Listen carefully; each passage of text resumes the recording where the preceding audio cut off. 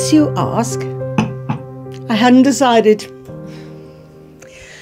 So, if I tell you now, will you promise to keep it to yourself?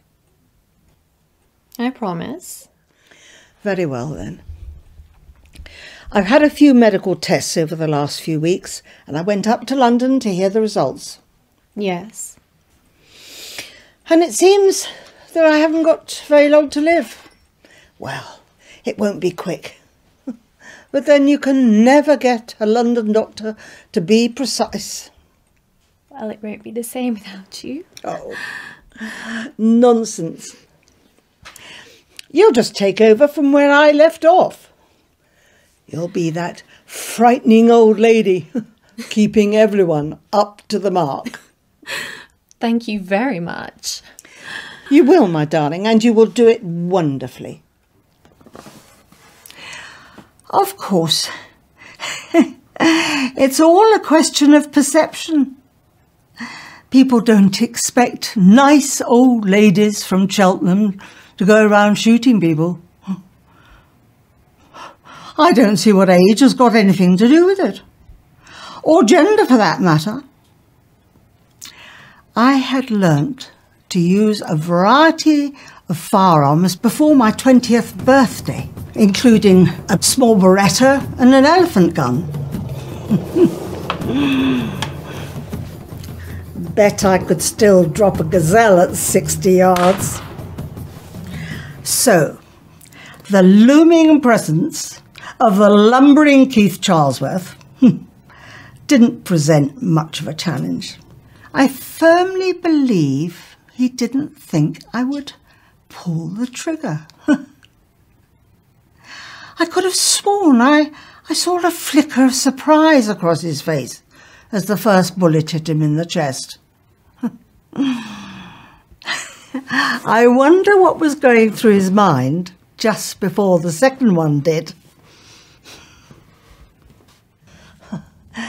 But then I thought of Christopher's shirts,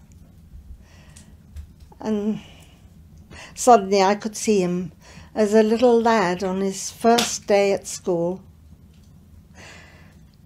looking down at me with his bright blue eyes as I tied his shoelaces.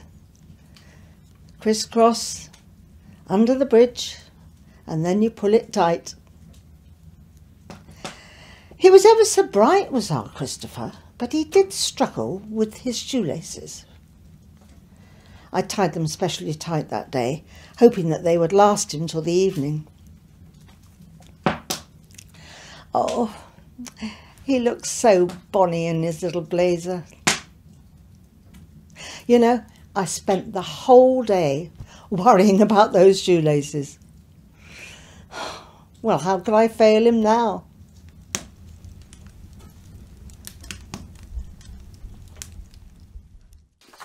Oh yes, one other thing. Set up a meeting, will you? Minister?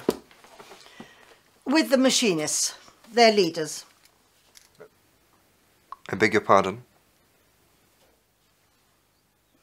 I want to meet them at my St James's Square offices at the earliest opportunity. But ministers don't do that. They never have. It'll just encourage them, give credence to their cause. I am what is known as a very fiery personality. I hate to bring gender into this, or go all womanly on you, but there you have it. And me standing up like this is just that fieriness leaping to the fore. Credence. I will give credence to their cause. My God, their cause already has credence. I don't want to leave, Nai-Nai. I know you're always thinking of me, but you've no need to worry. I'm fine. I'm taking the new medicine and I feel much better. Really? You have work to do. You have so much ahead of you. Oh, I am so proud of you.